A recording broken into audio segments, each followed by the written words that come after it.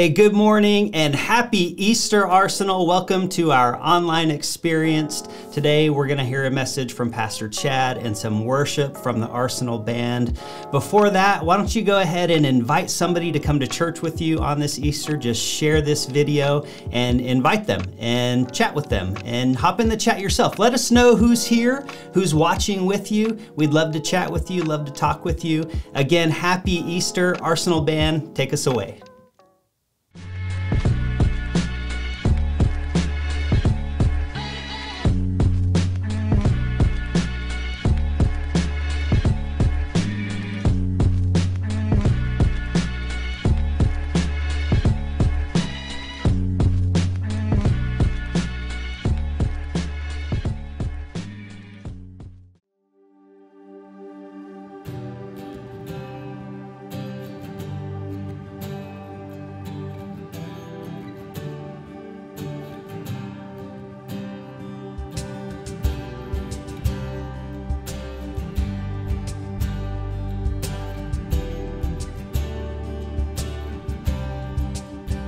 This is the day that you have made.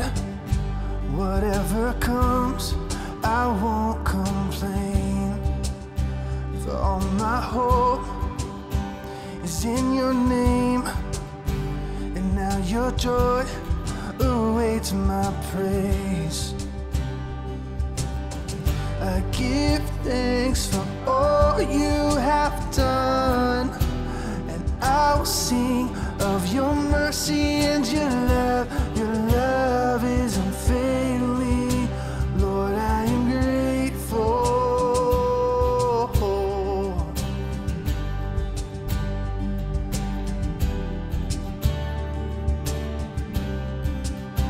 When I was down, you brought me out and set my feet on higher ground. So here I stand, you are my guide, your faithfulness, my solid rock. I give thanks for all you have done, and I will sing of your mercy and your love. Your love is unfailing. Lord, I am grateful. I give thanks for all you have done. I won't forget all the battles you have won. Your love is unfailing. Lord, I am grateful.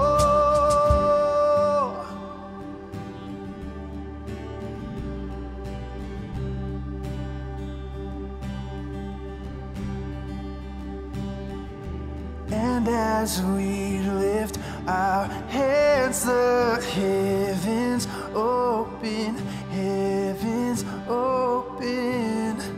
So let our lives declare the love our God has spoken over us. So as we lift our hands, the heavens open, heavens open.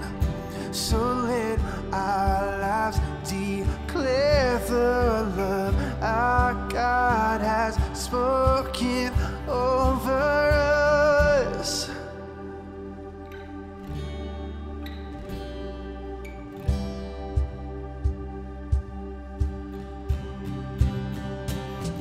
I give thanks for all you have done, and I will sing of your mercy and your love. Your love is unfailing. Lord, I am grateful. I give thanks for all you have done. I won't forget all the battles you have won. Your love is unfailing. Lord, I am grateful.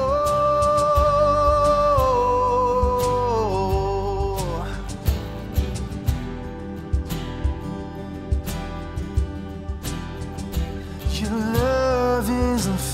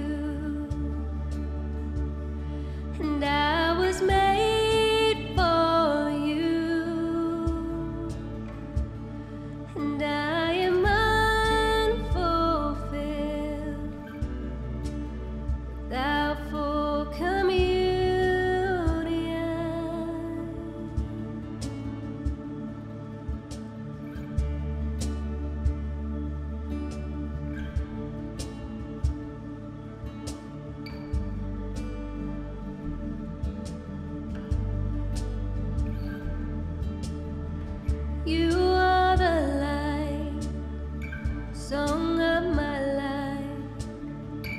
You always lead. You are the voice inside. You are my love, no one before you. All that I am points to you, and I was made by you, and I was made for you, oh, and I am unfulfilled without full communion,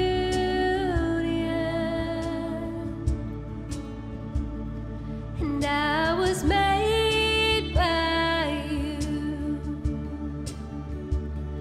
and I was made for you, oh, and I am unfulfilled without full communion.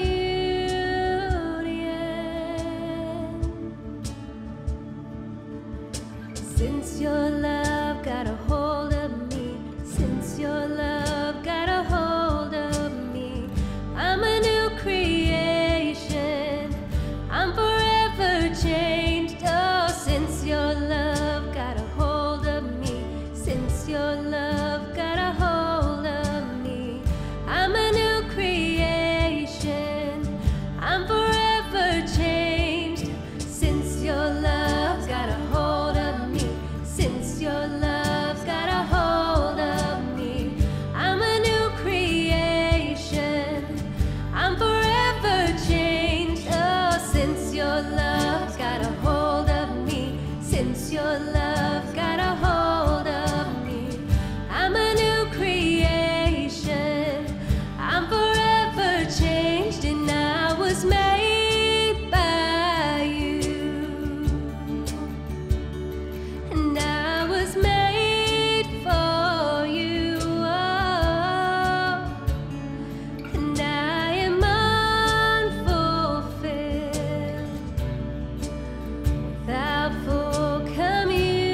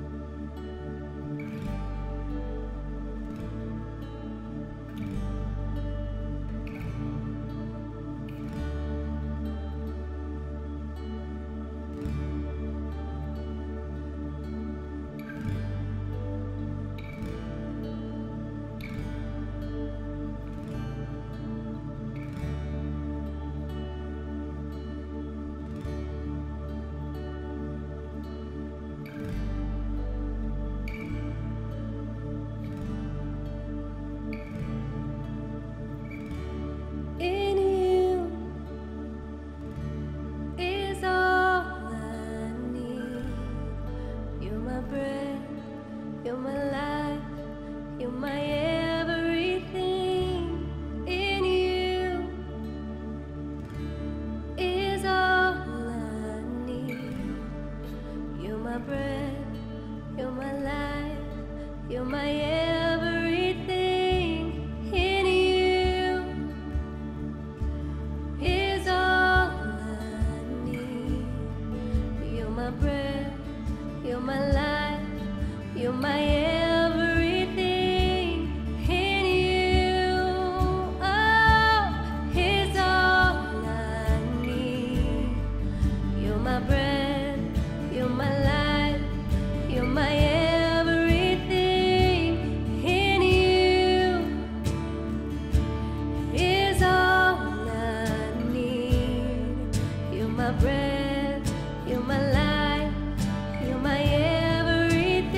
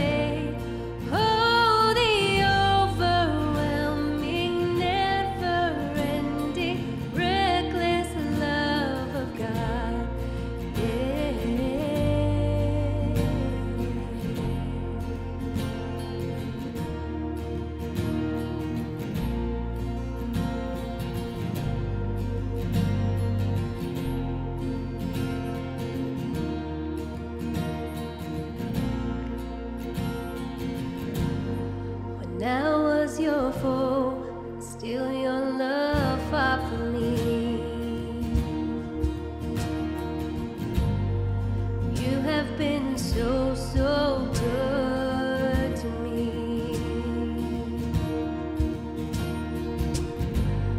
When I felt no worth, you paid it all for me. You have been so, so kind to me. Oh, the overwhelming, never-ending, reckless love of God. Oh, it chases me down, fights till I'm found, leaves at 99, and I couldn't earn it, and I don't deserve it. Still, you give yourself away.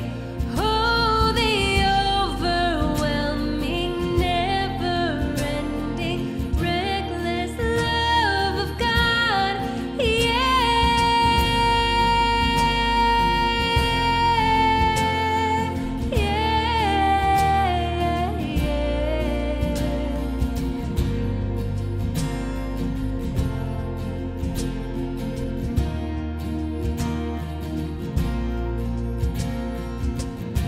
There's no shadow you won't light up, mountain you won't climb up, coming after me.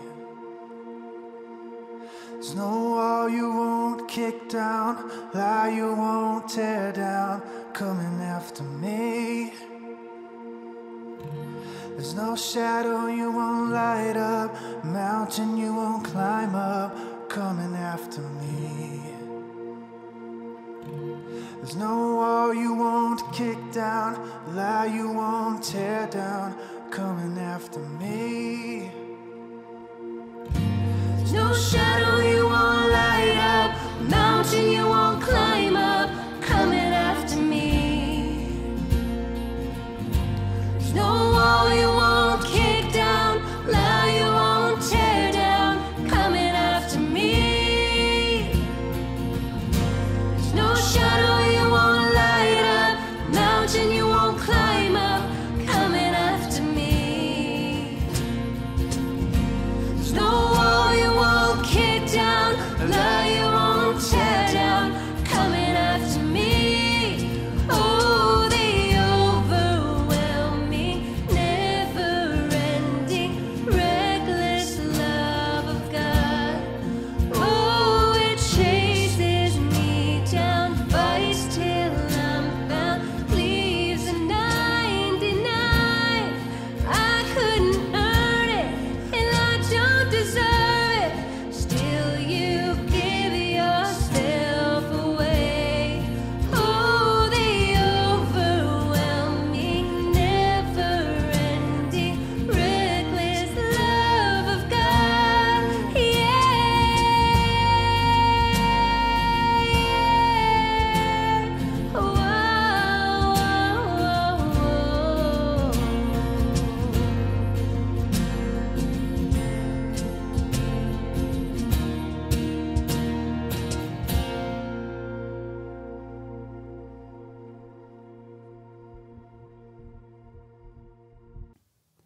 Hey, thanks so much for singing along. Thank you, Arsenal Band. We want to stay connected with you as much as possible. The best way to do that is to just text this number right here, and that will come directly to me and to Pastor Chad. Just text that as you normally would if you were texting us or texting a friend. That's us. We want to stay connected. We want to chat with you. We want to know what's going on in your life, the good, the bad, the ugly, all of it. Text us, hang out with us. We love you, and we want to be here for you. We want to be connected with you. Also, hey, today we're having an Easter morning service online.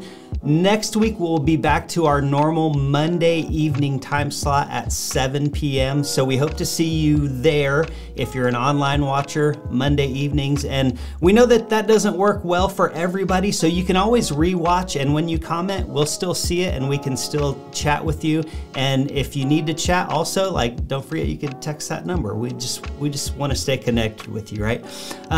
Also, if you want to support the Arsenal financially, we live and survive off of, the support of the Arsenal family. So thank you so much for doing that. You can do that multiple ways by texting to give. You can give through our Facebook, or our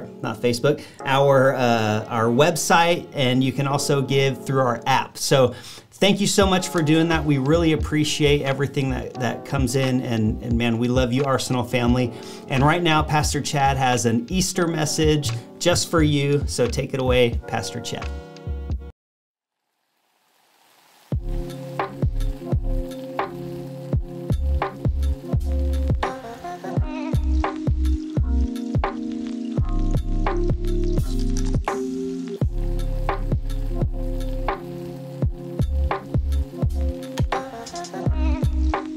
It was early in the morning on the third day after Jesus had been crucified. The women closest to him in his life, Mary Magdalene, Joanna, and Mary, Jesus' mother, made their way to the tomb where they'd laid Jesus to rest. They went with spices that they'd prepared to anoint his body, as was the tradition in Jewish law. When they arrived to the tomb, though, the stone that had covered the entrance to the tomb had been rolled away. In shock, they walked into the tomb and noticed that the body of Jesus was not there. Scripture says that confused and perplexed, they wondered what had happened when two men, glowing like lightning, showed up in the tomb. And the women fell to their faces as the men asked them, "Who do you search for?" The women, confused, said, we search for our Lord, but we don't know where he is. And the men responded with a question: "Why do you search for the living among the dead? He is alive, he is risen." What a fascinating question, right? Especially for a group of women that showed up there at a tomb that they'd laid their friend, their son, their Lord to rest after watching him die a brutal death on the cross. What a fascinating question to be asked. Why do you search for the living among the dead? They must have thought, well, no, we're looking for Jesus. He's dead. We're searching for the dead among the dead. And these men said, no, he's not here. He is risen. They ran back. It says after hearing this, they ran back to the disciples, to these men that had done life with Jesus for 3 years. And they told these men what had happened. Scripture says that, I love in John's gospel, it says that Peter and the disciple that Jesus loved, which as John's writing this, that's John, took off running to the tomb. It's in John 20, you see, it says that the Peter and the disciple that Jesus loved took off running to the tomb. They were together when they began, but the disciple that Jesus loved got there first. And then Peter showed up a little bit later. But it says that the disciple that Jesus loved, when he got there, he ran to the tomb. And in John 20, verse 8, it says this: he saw the linen cloth lying there in the tomb, and it says that he believed. It says, then the other disciple who had reached the tomb first went in, and after one look, he believed. For until then, they hadn't understood the scriptures that prophesied that he was destined to rise from the dead. It says in verse 10, puzzled, Peter and the other disciple then left and went back to their homes. You have to understand that for those that were closest to Jesus, they were young Jews. They believed in the Messiah. They believed Jesus was the Messiah. He was the one that would lead them out of oppression. He was the one that would lead them into their own land out of the rule of the Romans, that they would step into this land where they would be free and they could live. They had believed and even held the prophecies of the Old Testament as the belief that being out of their own land in Israel, being ruled or oppressed under another government's rule, was a symbol of death. When they looked at prophecy, these followers of Jesus, the closest to him, had seen Israel being under the rule of Rome as death, and life of the prophecy, stepping into life, was this promise of one day having their circumstances changed and being led into freedom, where they could prosper in the existence in their own land. Governed by Jews, not some oppressive government, but themselves, that they believed that death was being under others' rule and life would be their own land in their own kingdom. Even the followers of Jesus, when they looked at this, they didn't see this death to life thing as a reality. They saw it as a symbol, as a metaphor for their country, for their people. That's why Peter, it says, when he left the tomb, he was perplexed, he was puzzled, he was confused.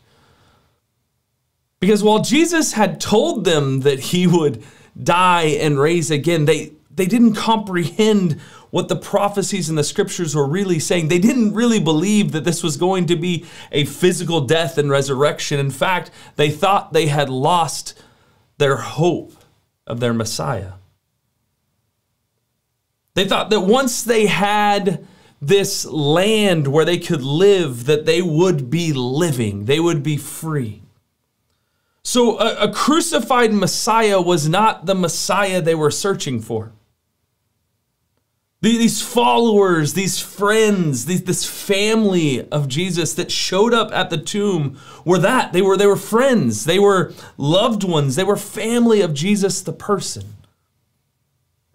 He'd not necessarily lived up to their expectations for a Messiah. They were confused. They were perplexed. They were puzzled, it says. It's interesting, right after these events, we see in Luke 24 that Jesus appears to two other followers that were on the road to Emmaus. They were walking from Jerusalem to Emmaus. They were on a 17-mile walk. And on this walk, they were pondering the events of the past 3 days. It says that Jesus, the resurrected Jesus who had left the tomb, walked up to them and they didn't recognize him. In Luke 24, verse 17, it says this: Jesus said to them, "You seem to be in deep discussion about something. What are you talking about? So sad and gloomy." They proceeded to explain to Jesus that, this man, Jesus of Nazareth, he was a mighty prophet of God, that he had performed all these miracles, and when he spoke, it had such power, and people were drawn to him. But lately, they explained that the high priest and the rulers of the people, they had crucified Jesus 3 days ago. And then earlier that morning, some women had gone to the tomb and Jesus' body wasn't there, and that angels had said he was alive, and they were confused by this.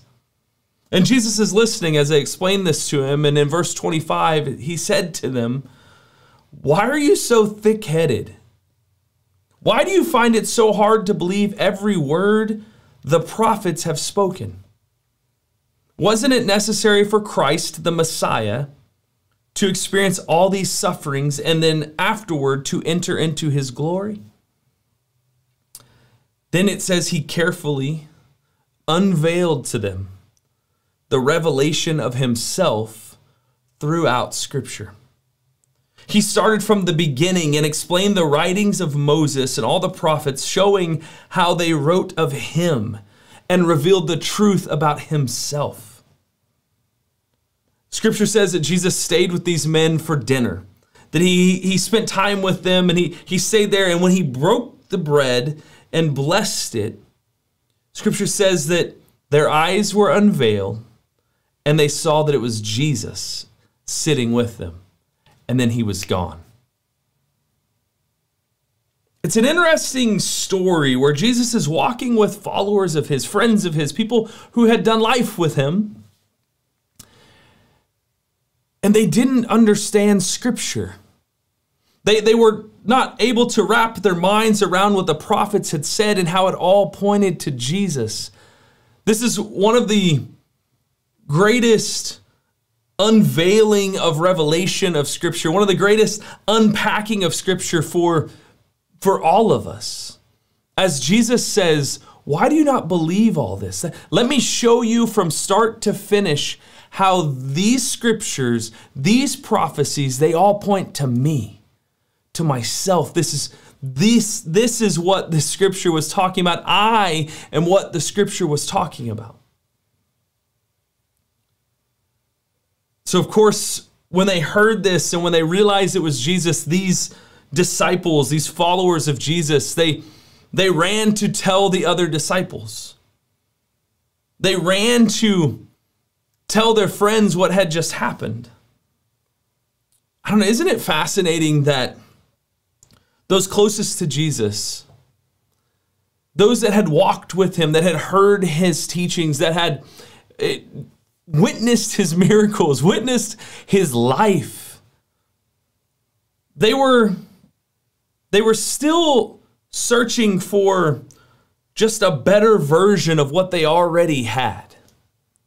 They were expectant of a life that was just better than what they had. They were expectant of not being oppressed, but being into a place where they could live life as free people on land that was theirs.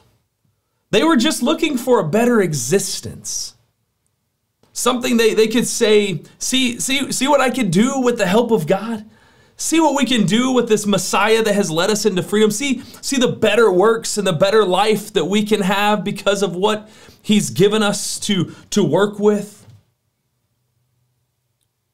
But I think what Jesus is trying to explain and what we see in this incredible event and life-giving moment of resurrection is that God doesn't want us to live in this illusion of life or a better life. No, he wants to take us from this place of existence to a place of living.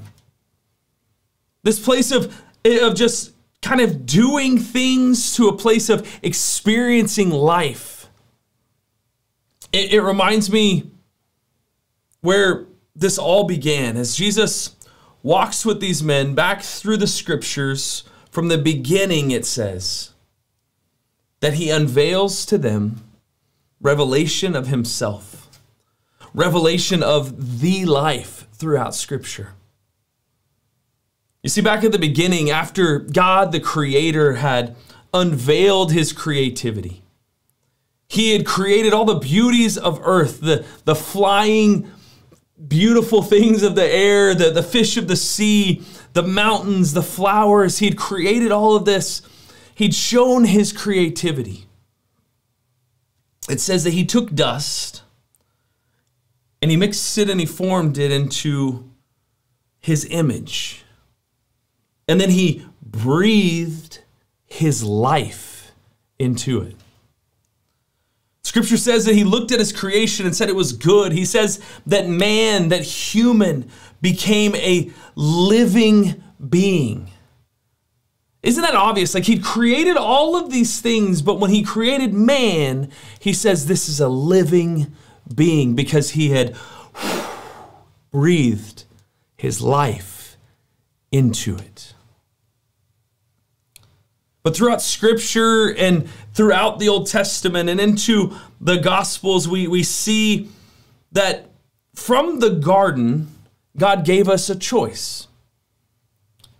In the garden, God gave Adam a choice of life, the tree of life, and a choice of curse, the knowledge of good and evil. A choice of life, or a choice of existence where you know good and evil. You decide what is good and evil, where you exist outside of life. But the choice of life and death is kind of hard for us to kind of wrap our minds around, because obviously Adam in that moment didn't physically die. It's almost like it's a choice of life or a choice of existence. It's this intersection where God takes us, where we come to this place of a choice between life and existence, a choice of life and death. Like I said, it doesn't really make sense. Like it's hard for us to wrap our minds around, because death looks like non-existence. Death looks like nothing. Death looks like just sedentary, doing nothing, just being there. But when we see things through the lens of Jesus and what he's talking about as he describes Scripture, when we have the revelation of Scripture through the lens of Jesus, we see that when Paul says that we have gone from death to life in the person of Jesus, death really looks like we were existing and now we're living. You see, we didn't go from a physical death to a physical life. We went from existing without life to living with the life. You see, in this idea of death looks like existence outside of the life of Christ. Death looks like fear and worry. Death looks like bitterness and envy. Death looks like jealousy and greed. Death looks like pride. Death looks like anger and hatred. Death looks like us versus them. We think death looks like stationary nothingness. But death looks like existence without God, without the life of Christ. Death is what life looks like without love. Death is what life looks like without hope. Death is what life looks like without faith. Ultimately, death is what life looks like without Jesus. It was early in the morning on the first day of the week, 3 days after the crucifixion of Jesus. The women went to the tomb to anoint his body. When they arrived, the stone was moved away. The tomb was empty, and the two men, gleaming with light, stood there and asked the women this question: "What are you looking for?" What do you hope to find in your search for God? What if this is a question that God is asking us when we look at relationship with Jesus? When we look at stepping into life, what are you looking for? What are you trying to prove? What are you trying to step into? Do you have something to prove? What are you looking for? I know that in this community, in the Arsenal, there's some of us that have had faith and lost faith at some point in our life. I recently had a conversation with someone that said they were an atheist, and they said, if Christianity was just about Jesus and like it was like Jesus, the person of Jesus and the character of Jesus and how Jesus operated, I could get behind that. It's all the other stuff that pushed me away.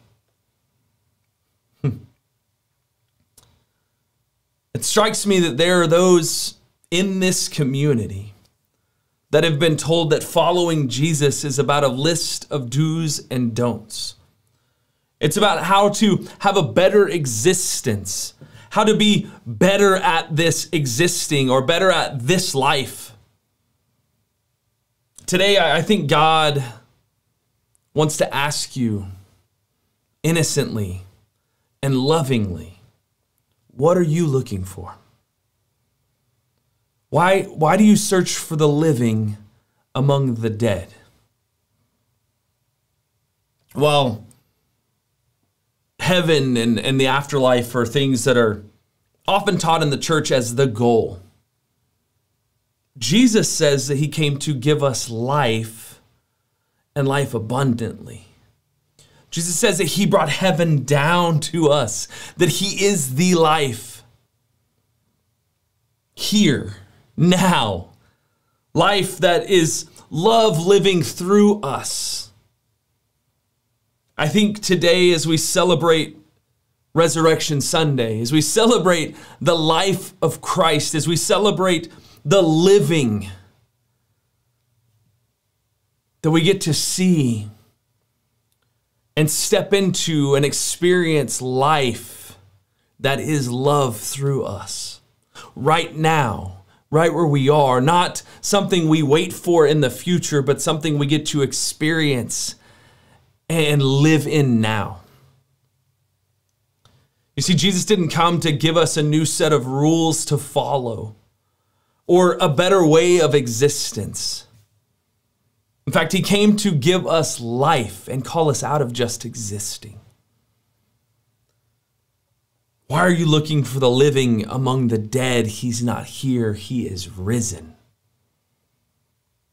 You know, the early followers of Jesus, after the crucifixion, after the resurrection, after Jesus had ascended into heaven, the early followers of Jesus, it was kind of dangerous for them to be a follower of Jesus because they'd killed him, right? The government had killed him. So it was scary, maybe threatening to be a follower of Jesus. So when they would come to each other and acknowledge that they were followers of Jesus, they would say these words. They'd say, he is risen. And a response would come as, he is risen indeed. It's interesting that this group of people that had looked for hope from a Messiah that would lead them into a better existence came to embrace the fact that no, Jesus wasn't calling us to better existence, but he is risen. He's given us life.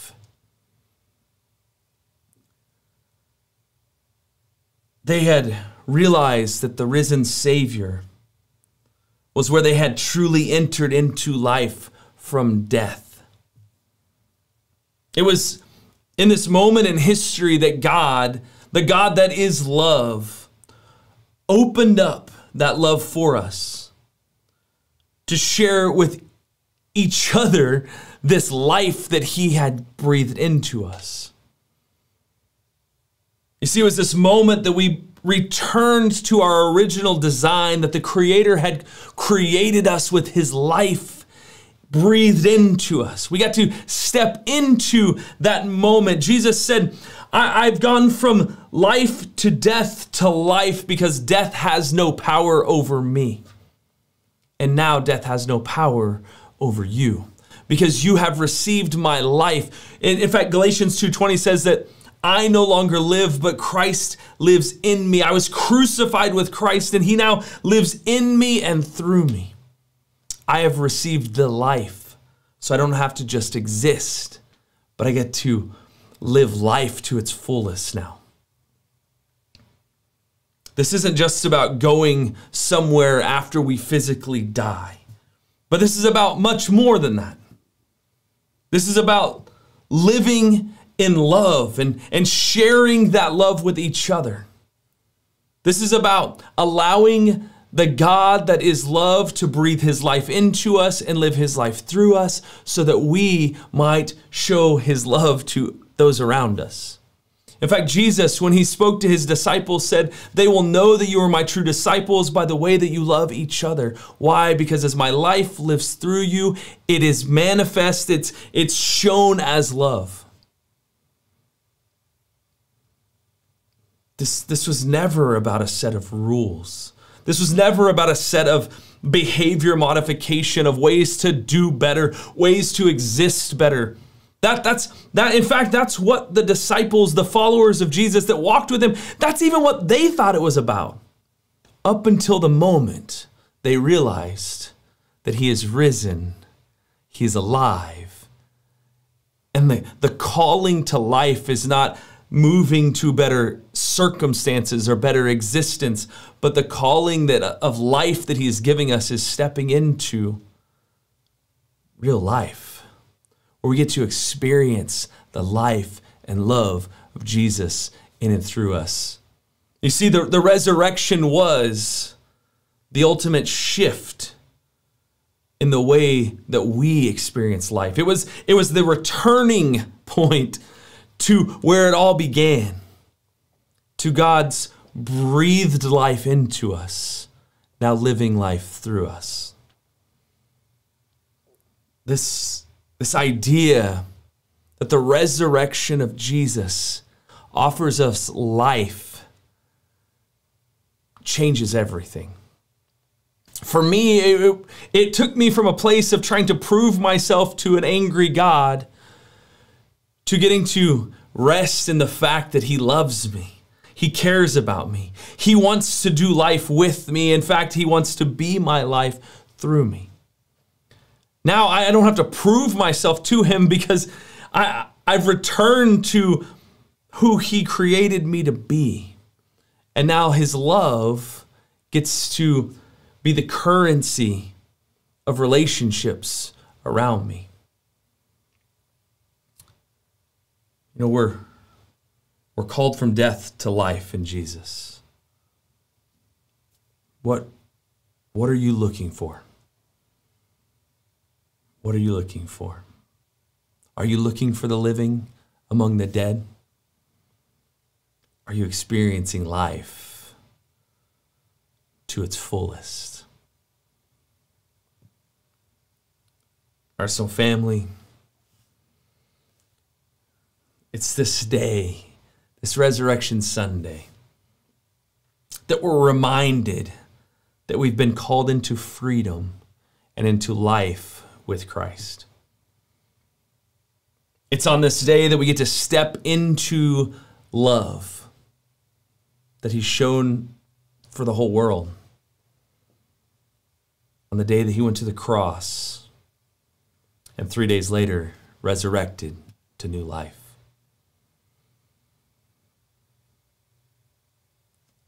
It's on this day that we're reminded that love is the currency that we spend on those around us. So Arsenal, go share that love with the world today. Go live life because that is what you've been given. Go love well because it's truly who you were made to be. I love you, Arsenal. Happy Resurrection Sunday. Happy Life Day. Happy Love Day. Happy stepping into this reality that we are alive in Christ so that we might love like he loved. And what a day in history that we get to celebrate and remember the day that we became alive. And we didn't just exist. Have an incredible week. Go love well. We'll see you next week.